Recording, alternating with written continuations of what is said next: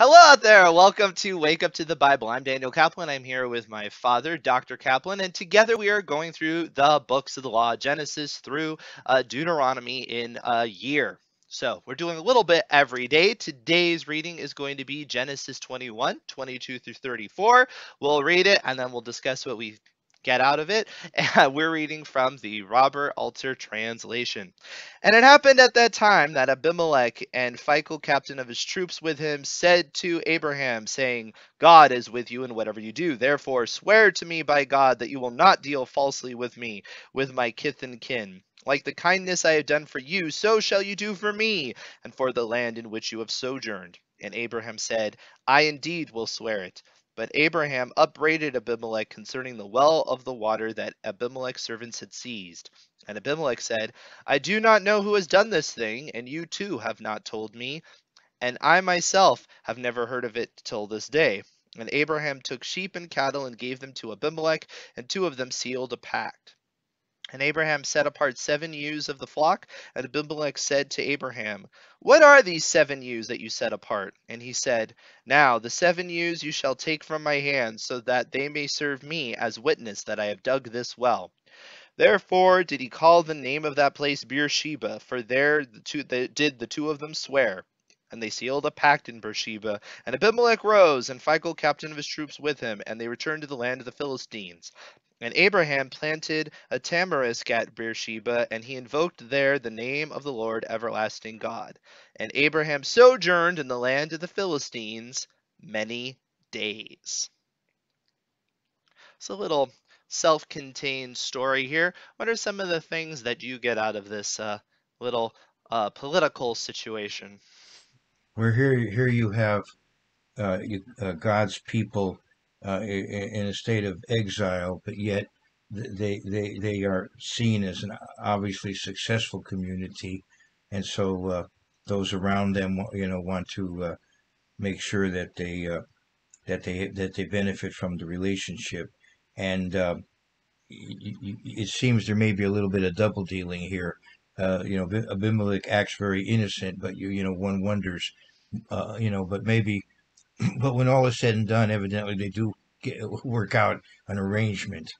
But it does show in a sense what has happened to Israel over the centuries, and particularly when you focus on Jewish history, they have been a minority and often have been successful in spite of the hostility around them, and so they've had to come to some kind of terms with those around them, and it's taken various uh, uh, directions depending on the country.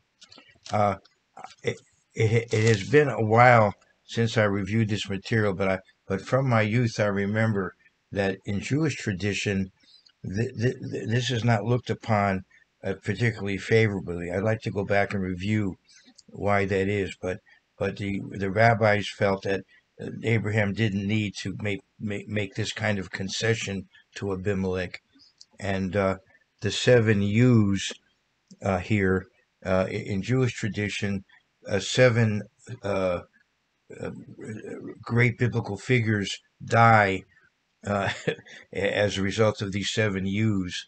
One of them being Samson. But I'll go back and check that out for next time that we get together. Uh, uh, it seems to me a reasonable thing.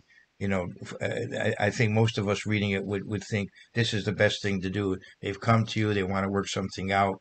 You're very wealthy, and but yet they're the majority. They're the ones that run the land, even though you're a prosperous inhabitant. It's better to have some kind of agreement so that you can interact appropriately. So you have some kind of legal leg to stand on if you have some complaint. So that all makes sense. Now, Beersheba could be the well of seven or the well of the oath. So, both meanings are there. Beersheba becomes a very important location through history. And as I recall, in verse 23, where this is translated a tamarisk tree, I don't know what Robert Alter says, but I believe that Hebrew term here is ashel, aleph shin lamed. And if I'm wrong, if I don't remember this correctly, I'll correct myself next time.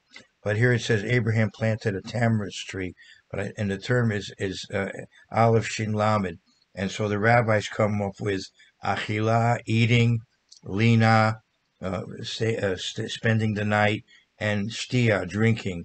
And so they look at it as a kind of a hint of Abraham again as being hospitable, hospitality being a characteristic of Abraham. But there's more to it than that.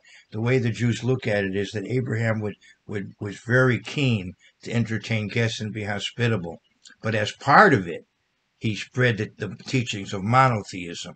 So his hospitality was with also with the idea of spreading God's way of life.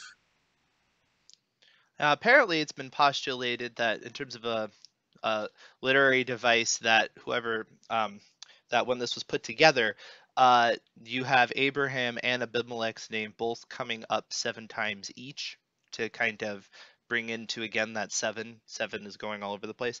I think from a narrative standpoint, this is really giving us an insight into how Abraham got so wealthy to a certain extent. People that are wealthy are generally good at making deals and working with people. And you can see that when the person comes to him, he's not overly defensive. He's very gracious. I guess my dad says some people maybe think he was overly gracious in the situation. But, on the other hand, it shows him to be shrewd in a sense because sure he has the wealth, but the other people have the numbers, right?